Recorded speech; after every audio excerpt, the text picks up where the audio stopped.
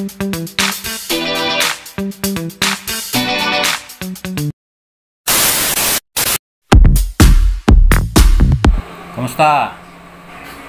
So ngayon, mag-box tayo ng sapatos. So yun ang naisip kong video kasi hindi nga tayo makalabas dahil nga sa quarantine. Nabili ko ito nung bago mag-quarantine, bago kumalat yung COVID dito sa Pilipinas. So hanggang ngayon, hindi ko pa nagagamit.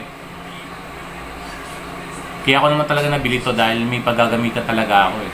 Medyo pricey siya. Naghanap lang ako, siguro nagkataon lang, naghanap lang ako ng sapatos dun sa online, may nagustuhan ako. Yun, kaya nabili ko. Kahit medyo mahal, pero sulit naman. Hindi ko naman pinagsisisihan yung yung nabili kong sapatos. Dahil talagang gustong-gusto ko, kaya nga nabili ko. Ayun. Kaysa bumili ka pa sa labas, 'di ba? Makikipagsiksikan ka pa, minsan wala silang size. Kagawa mo. Or wala silang stock ng sapatos na gusto mo. Pati sa online, nakikita mo talaga yung yung gusto mo talaga.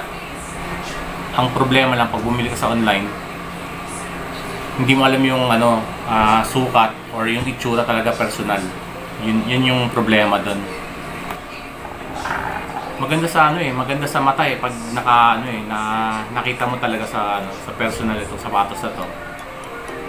Siguro 3 beses ako bumili sa isang taon ng sapatos dati. Naisipan kong isang beses na lang, total hindi ko naman nagagamit lahat. Ayun.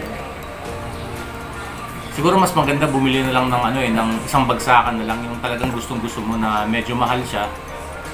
Pero talagang komportable yung suotin. Maganda talaga para sa akin. Okay. Yung mga iba dyan kasi, syempre gusto nila maparami yung sapatos nila. Ayun, nagko-collect sila ng sapatos, pero tayo naman, hindi naman tayo ganun. So,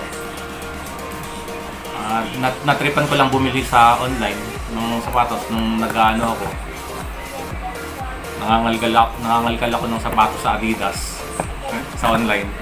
Ngayon nakita ko nga to, napadalawang isip nga ako kasi medyo pricey kasi yung itong sapatos na to.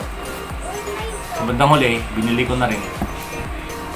Siguro hindi ko lang alam kung kung 2 linggo, 3 linggo bago isa or 2 bago nakarating sa akin itong sapatos na to. Kasi nga nakakatakot bumili talaga online kasi hindi mo alam yung itsura kapag dumating sa'yo, di ba? Or iba yung sukat.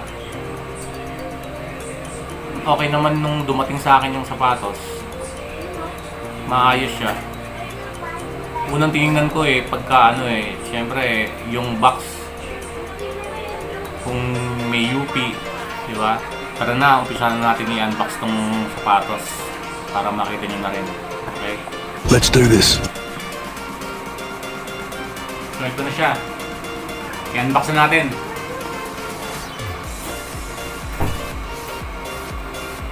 Wow! Ganda! Para sa akin maganda. Pero ewan ko na lang sa inyo kung anong taste nyo sa sapatos. Pero para sa akin maganda to. So medyo may kamahalan siya.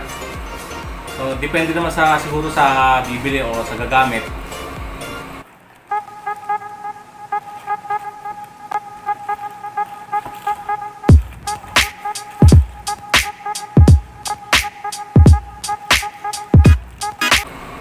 Para sa akin guys, okay yung mga ganitong klaseng sapatos. So talagang mahilig ako sa mga running shoes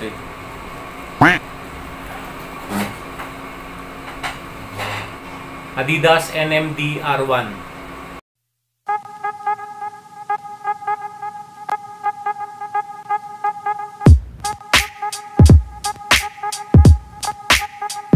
Nabili ko online to. So nagustuhan ko talaga sa sa picture nila So sinearch ko, okay naman siya. Malambot sa paa.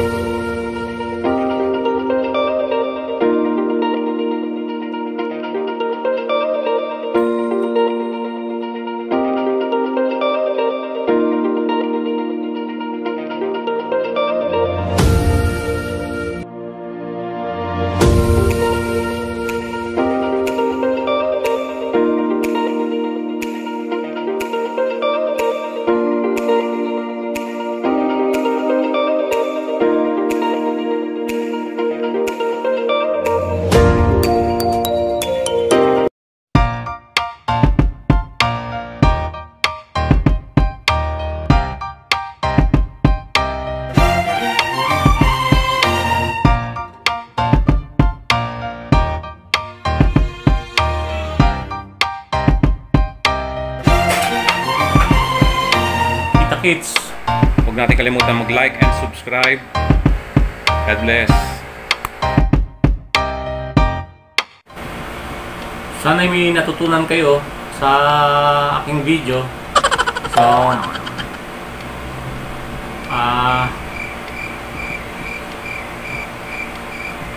parang awan nyo na, mag-subscribe na kayo. Like and subscribe.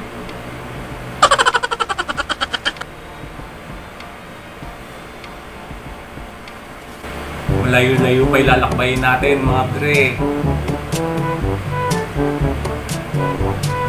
Please like and subscribe my channel. Juan Michael signing up.